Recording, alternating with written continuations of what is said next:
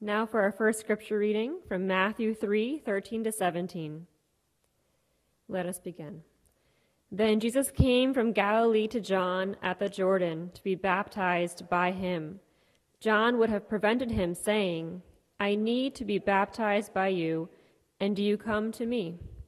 But Jesus answered him, "Let it be so now, for it is proper for us in this way to fulfill all righteousness." Then he consented. And when Jesus had baptized him, just as he came up from the water, suddenly the heavens were opened to him, and he saw the Spirit of God descending like a dove and alighting on him. And a voice from heaven said, "This is my Son, the Beloved, with whom I am well pleased." Here ends God's holy word.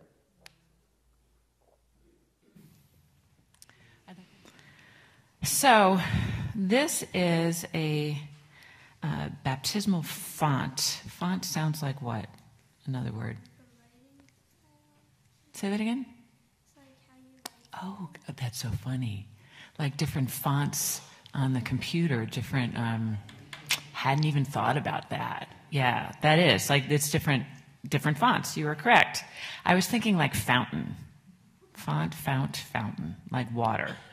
And this is a place that we make, where we make water, where we place water. Eliana, you want to touch that for me? What's it feel like? It's kind of warm. It's warm? Yeah, that's on purpose. Oh, look at you with gloves on. Are you cold? No. Okay. Jeremy, you want to touch that? Teresa? Yeah. It's just normal water, right? And then when we're baptizing at the church, we put water in the font. And we just heard a story about Jesus getting baptized, right? And he went into a river. And it was like completely immersed in water. It's like its whole body. And there are traditions that do that. And actually, there are some churches that have, it's called a baptistry, in the front of the church. And most of the time, it's like hidden with a curtain. But it's like a big tub where people can get baptized. And they get completely dunked under the water. And then they come up. And that's a part of the service. We have what's called a baptismal font. And put in water, and then when we're doing a baptism, the pastor will, and I'll put my hand over it, and then I'll say a prayer to ask the Spirit to rest upon this water, and we give it a special purpose that we use in worship, and it communicates a lot of things, baptism, but it talks how we are cleansed from sin, because we take water when we take baths, right? Would have been smart if I'd thought to bring a towel too, but we'll figure that out later, right? Because we get cleansed from our sin. We're told that we're forgiven. Thank you, Mrs. Walsh. That we are reminded that we are forgiven. And did you hear in that story how when Jesus was baptized, a dove, the Holy Spirit comes down and says, "This is my beloved." When we celebrate baptism, we are also reminded that we are beloved. And it's one of the things that I was thinking about as preparing for this morning is that using something that's everyday, water. We need water to live, right? We drink water every day. Or we take baths in it, we shower in it, we clean with it, right?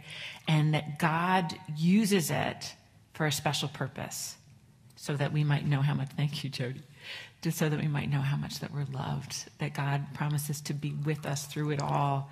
And I was thinking how God uses us, normal human beings, to communicate God's love to the world. And that's one of the amazing things that I'm having fun with the water.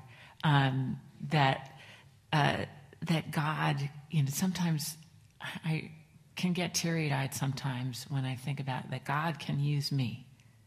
God can use you. God can use all of us to do wonderful things, to do incredible things in the name, with God's Spirit and with God's power working in us so that we might communicate God's love in the world. There are some traditions where the pastor or the priest will bring an evergreen branch, right? And he'll dip it in the water, and then he'll go, wow, wow, towards the people to remind them of their baptisms. Did I get you? Did I get you? Did I get you? Right. At the end of the service, I'm going to invite anybody who wants to come forward and just to dip their fingers in the water and then make the sign of the cross on their forehead to remind themselves of their baptism. Do you want to do that? No? You don't have to. Okay. But just remember that God can use you to do incredible things. And that's just amazing, right? So and on those days when you're feeling like, who am I? Remember that you are God's beloved and God can do incredible things through you. Will you say a prayer with me? Gracious God, thank you for using us to do big things, to do small things in great love. In Jesus' name we pray. Amen. Our second scripture lesson comes from Isaiah chapter 42. Here is my servant whom I uphold, my chosen, in whom my soul delights. I have put my spirit upon him, and he will bring forth justice to the nations. He will not cry or lift up his voice or make it heard in the street. A bruised reed he will not break, and a dimly burning wick he will not quench. He will faithfully bring forth justice. He will not grow faint or be crushed until he has established justice in the earth, and the coastlands wait for his teaching. Thus says God, the Lord who created the heavens and stretched them out, who spread out the earth and what comes from it, who gives breath to the people upon it and spirit to those who walk in it. I am the Lord. I have called you in righteousness. I have taken you by the hand and kept you.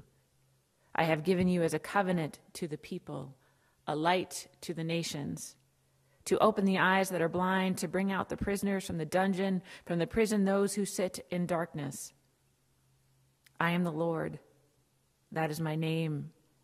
My glory I give to no other, nor my praise to idols. See, the former things have come to pass, and new things I now declare, but before they spring forth, I tell you of them. This is the word of the Lord. Thanks be to God. And let us join our hearts in prayer. Gracious God, I pray that the words of my mouth and the meditations of all our hearts might be acceptable in your sight, for you are our rock and our Redeemer. Amen. The image that has been sitting with me the last couple of weeks is that of being immersed in water and then emerging and it's warm and there's the sun. And there's that glorious feeling, and using my hands to shake the water from my eyes. And this might be torture with the cold weather that we had yesterday. And maybe the image more appropriate for today would be taking a really hot shower when you need to warm your bones. But wince, if you will, let's immerse ourselves in the waters of baptism. Emerging, we are cleansed. We are forgiven, we are loved, and we are joyous, for we are God's beloved. Let's just take a few breaths in that space.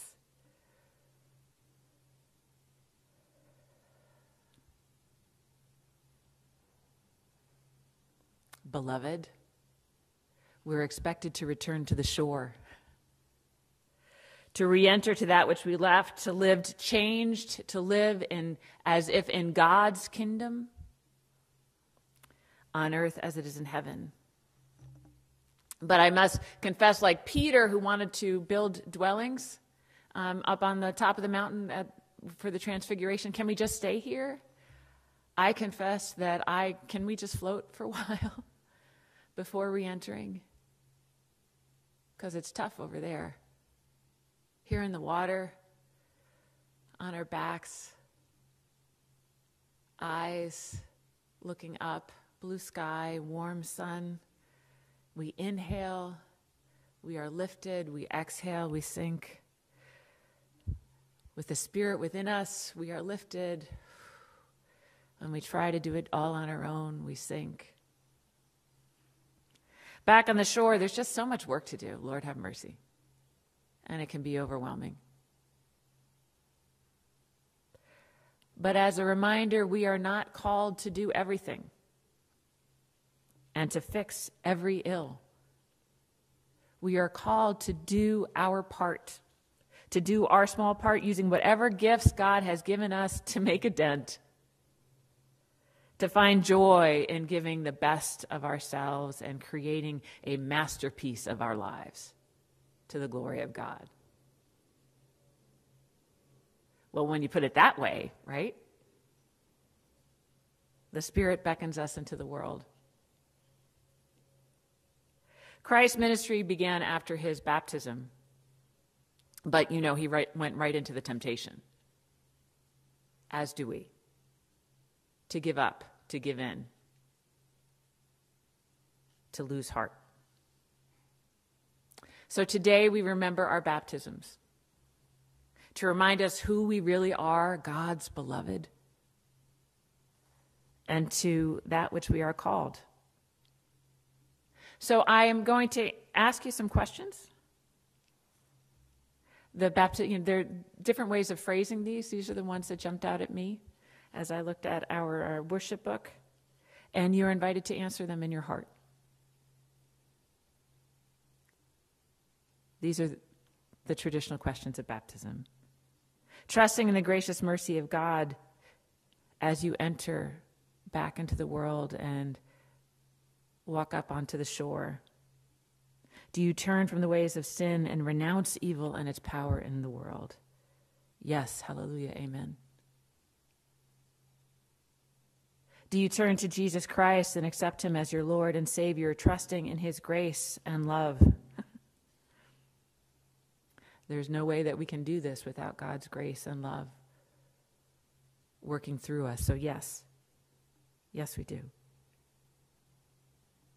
Will you be Christ's faithful disciple, obeying his word and showing his love? To the best of our ability, yes, and cover all that we say and do with your grace. Yes, Lord, yes. If our answer to those questions is yes, then we are ready to step out onto the shore in confidence and hope, believing that we make the world what it is. And we choose to make of it Christ's kingdom.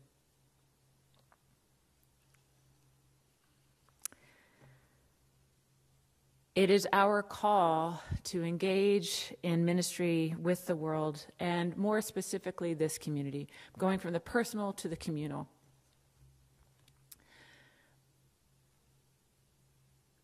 Our call as a church. That's why we did a demographic study and talked to community leaders to know what the challenges are that the community faces.